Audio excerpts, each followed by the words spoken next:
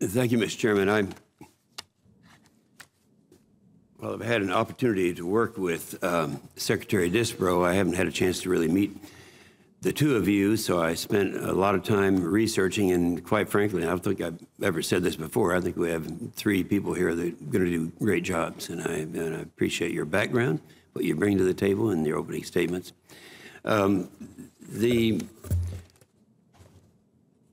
Before this committee, Gates testified, and this is a quote, "Now, without proper and predictable funding, no amount of reform or clever reorganization will provide America with a military capable of accomplishing the missions assigned it." Now, I asked that question because I agreed with that statement. And I look at the threat that we're facing in this country now, and I think we're in the most threatened position we've ever been in. We have countries, like North Korea, Iraq, Iran, Syria, Yemen. They're run by questionable people who are gaining a capability of a weapon and a delivery system, and it's really dangerous. And so I look at that, and I would ask you, do you all agree with Secretary Gates' statement that I just quoted? I would agree, Senator Inhofe, in that I would agree, yes. Mm-hmm. Senator, I would definitely agree with Secretary Gates. Yeah. Yes, Senator. This is an area where there is not enough resource right now, and it's that fine art of balance between today's readiness needs and modernizing our force that's important.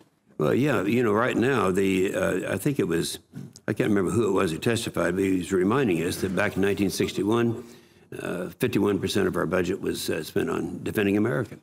And it's down to 15 now. And so this is the mismatch that I see out there at a time that we have such great threats. And you're inheriting this mess. So you're not at fault in this thing. But do you think that this is just inadequate defense funding? Senator, it is something that absolutely concerns me. We can't shortchange national defense, especially now in a time of such uncertainty. I think that what's important to do, and if confirmed, I will work very hard with the Navy and Marine Corps leadership to do, sure, is to try to determine exactly what we mean when we say we're accepting more risk. Yeah, and I think that's really important, and I look forward to working with the committee to make sure that you have all the information that you need to understand whether or not we're going too far on those cuts. Yeah, I think you'd probably pretty much agree with that. Yes. Yeah. Secretary Disbrow, in one of the statements, the questions asked of you, it says, what is your assessment of the current readiness of our Air Force to meet national security requirements across the full spectrum of military operations? Your response was, our combat-coded units' readiness is assigned against a full spectrum of military operations. Less than 1/2 of those units are rated as ready. I know you're concerned about it. How concerned are you, and what do you see as a remedy for that? This is a critical priority, Senator Inhofe. Our combat-coded readiness varies across major weapon systems, but are critical in fighters. And on average, about 50% of our inventory on any day is not ready.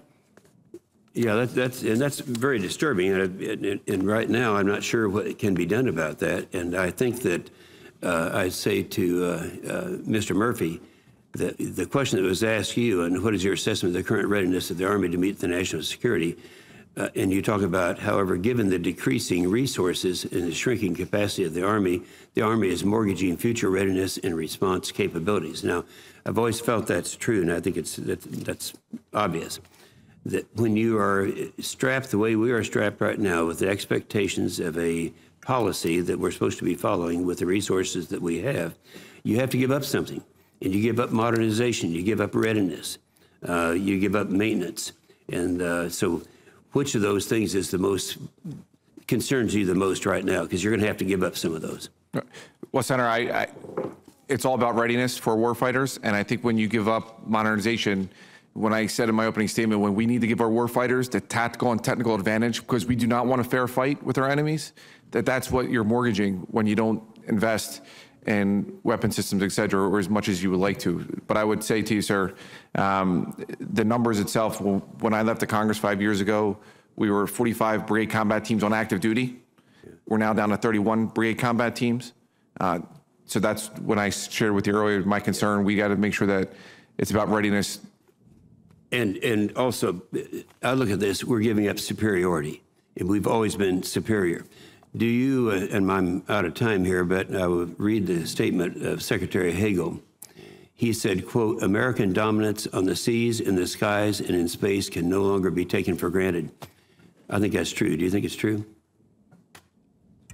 Senator, I think that it risks being true if we don't take care right now on readiness and balancing current readiness with modernization.